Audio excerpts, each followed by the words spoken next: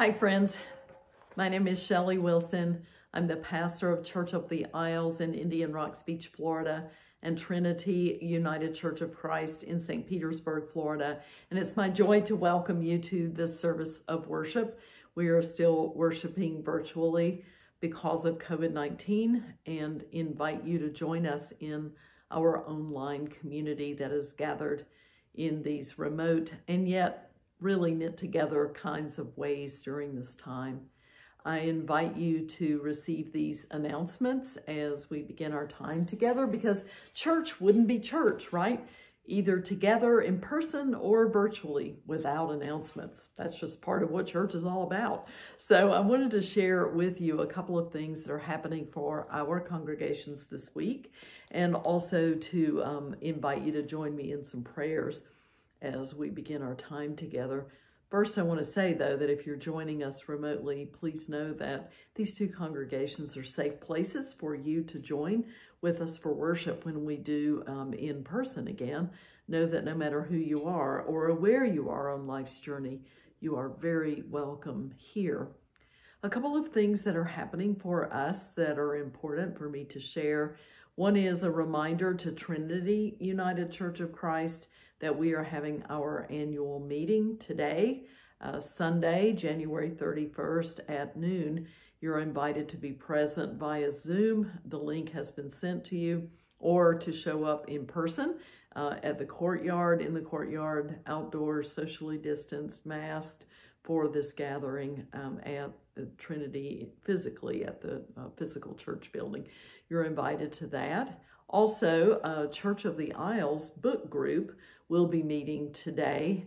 They also will be meeting via Zoom. The link has been included in emails in the past, and also you can get in touch with the leadership by calling our church office or by calling Marty for more information about the book group, and she'll be happy to hook you up with others who are interested in being present for that study today that will be happening today at 4 o'clock. Also, I wanted to mention that Church of the Isles does a lunch once a month for the guests and residents at Pinellas Hope, which is a place that offers services for those experiencing homelessness, and all of those who are interested in helping provide a lunch or helping to volunteer for that ministry at Pinellas Hope. All of you are invited to contact Church of the Isles as well, and they will get your information and offer ways for you to volunteer and to help. The next time that Church of the Isles will be providing lunch is February 9th, so please mark that on your calendar. The third thing that I wanted to share in terms of an announcement has to do with Church of the Isles and their stewardship campaign. Every church, I suppose, that's like announcements, I suppose every church in one form or another, just like NPR and other nonprofits, we do a stewardship campaign or a pledge drive every year, and Church of the Isles is beginning their stewardship campaign pledge drive beginning today, this coming Sunday. So if you have not yet turned in a pledge card and you're a member of our congregation, or even if you're not a member but you would like to donate, you can donate at churchoftheisles.org. We have a PayPal account, and you can do online donations in that way, or you're invited to send in just a one-time donation or to pledge on a regular basis throughout the year. All of those are opportunities for you to give. Trinity also has a similar setup. They also, at their website, trinityucc.org, also have an opportunity for you to give. And I hope that you will join us in stewardship during this month. If you are members of these two congregations, if you're a member of Trinity St. Pete, you've already gotten your information. You've already pledged for 2021. If you're a member of Church of the Isles, you will be getting that information this coming week. And I invite you, please, if you would, to return those cards with whatever amount of money that you're able to pledge for the coming year. We do understand, all pastors, I believe, in these days understand that the pandemic and the economic downturn have hit all of us very hard, and we understand that many people will not be able to pledge even what they did in years past, and that's totally understandable and okay. We want everyone to know that whatever you can give will be a blessing, and your attention, your attendance at these virtual worship services, and when we resume worship in person, all of those things are gifts to our congregations. I wanted to invite you finally to remember all of those whose concerns, illnesses, challenges, and needs are deeply on our hearts during this time. Please, if you would, remember Shirley H. of the Church of the Isles congregation, who is suffering from some health concerns and is undergoing tests. Please remember Mel L., who is recovering from knee replacement surgery.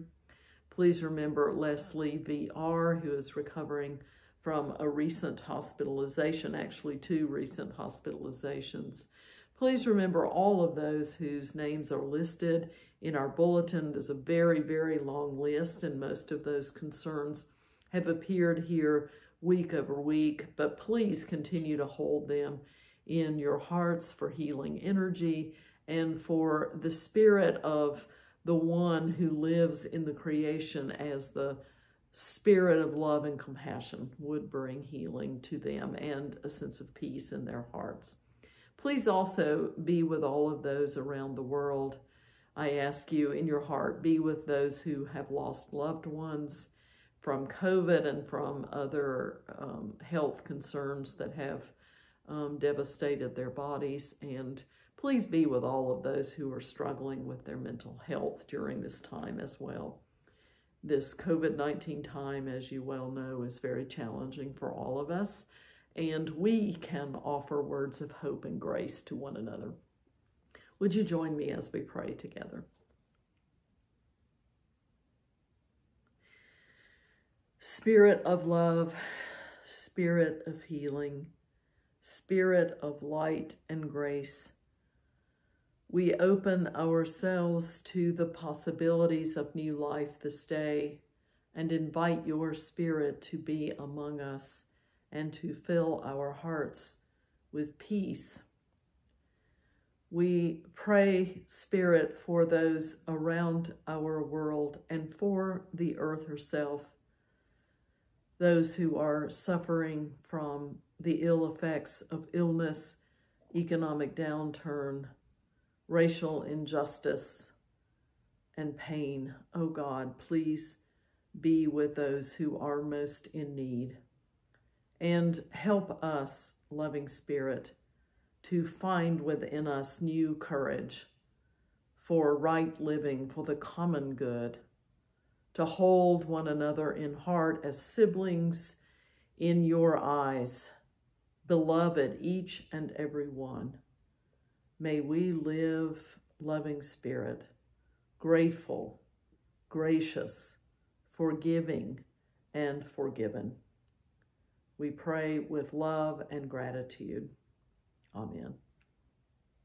This service of worship invites us to consider the importance of speech, how we have the opportunity to speak words of love that heal or words of hate that hurt. And I hope that during this time in which it is so evident in our culture how important words are, that this service will be a new opportunity for you and for me to reconfigure our speech, to remind ourselves of all of the ways that we can say the things that matter most, and that we can say them with grace and love and kindness today. Welcome to worship.